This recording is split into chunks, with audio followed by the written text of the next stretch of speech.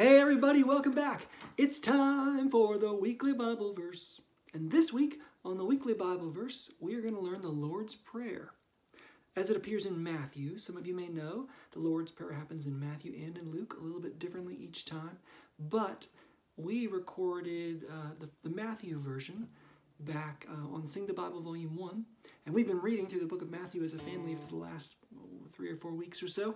So I'm going to teach it to you now. There's really no more valuable scripture to learn in the whole Bible. After all, this is the passage that happens when Jesus said, "This is how you should pray." So, let's all learn it and remember it together. Here we go. Our Father in heaven, hallowed be your name. Your kingdom come, your will be done on earth as it is in heaven. Give us today our daily bread, and forgive our debts as we also have forgiven our debtors.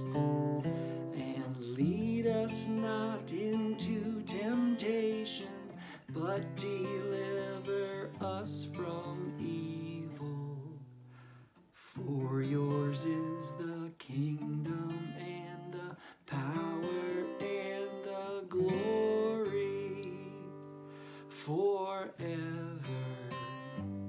Amen.